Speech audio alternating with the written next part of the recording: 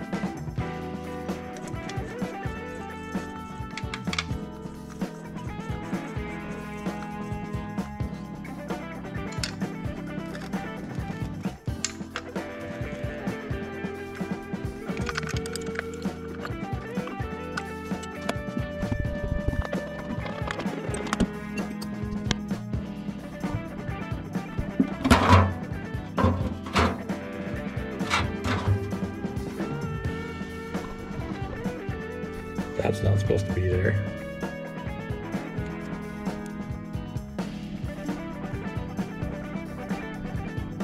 A little bit of sludge.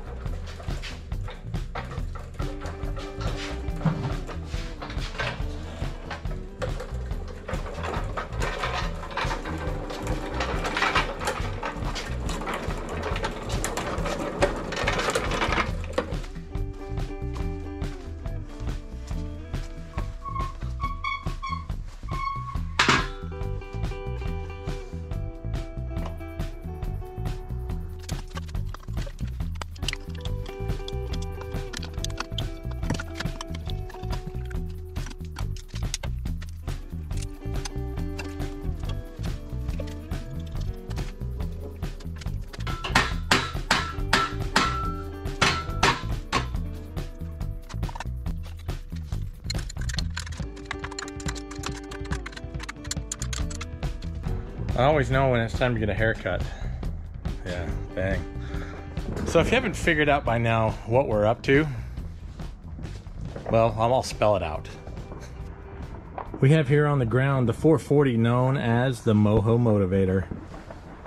And you may have seen us tinkering around here a little bit with it. I pulled the valve covers off of it, wanted to take a peek at the rocker arms, push rods and all that.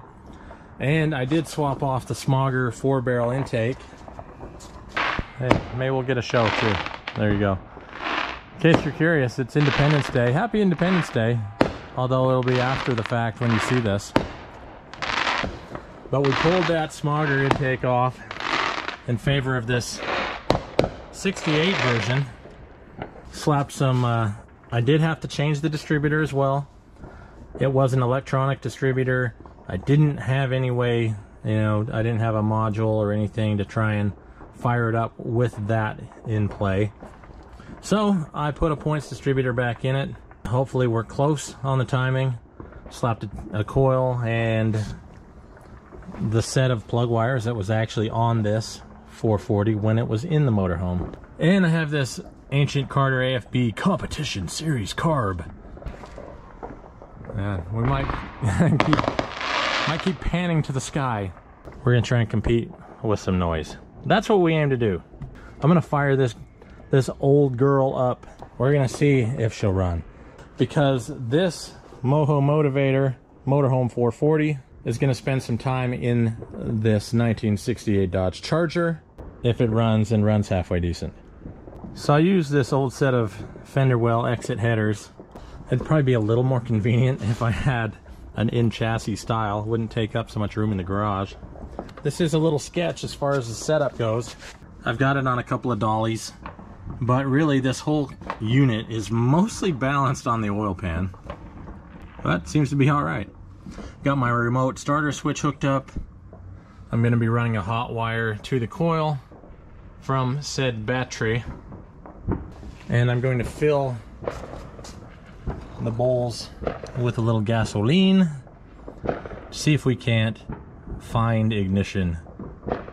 It has been a long time since this carb has been ran too. I'm a little worried about that.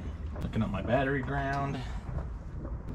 Let's just start or crank at least before we go any further. We have crankage. That's a good sign. Let's hook up old Sparky. Make sure we've got a little bit of room to adjust timing should we need it. I'm sure we will. We got fuel in the bowls. I'm nervous. Done this before with a 400 that I have with less than stellar results. Really could use a third hand here.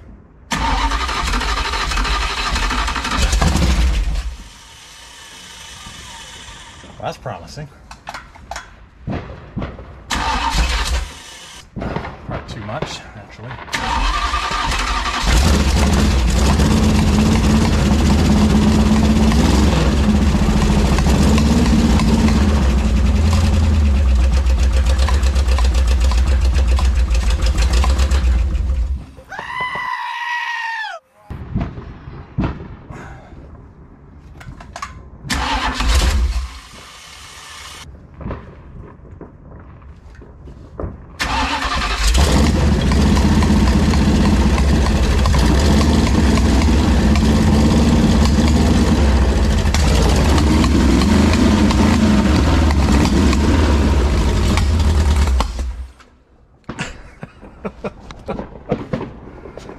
Woo!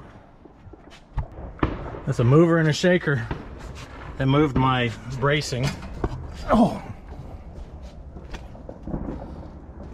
Don't touch a hot collector. It knocked itself off of the bracing. I had some bricks under the collectors of the header.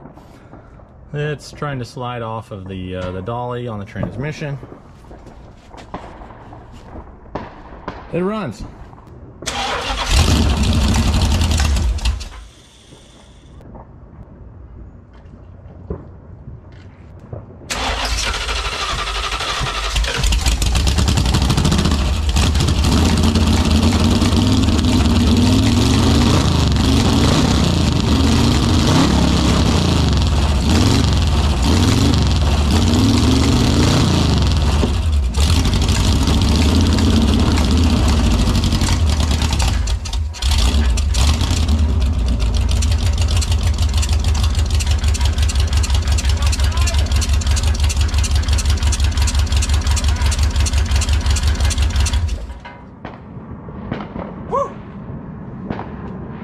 She's alive. Hopefully that sounded all right from back here. Yeah, she wanted to idle. But there is no coolant in it right now, so we're definitely not gonna tempt the fates and run that any longer. The old carburetor seems to be doing the job too. I think we have a winner. Next step, get all this separated and get ready to put it in the charger. Not really sure what that popping was, but it was probably ignition related or electrical. But I feel like we've got something we can work with here. That's what we're gonna do. Hopefully it had oil pressure. Honestly, didn't check that.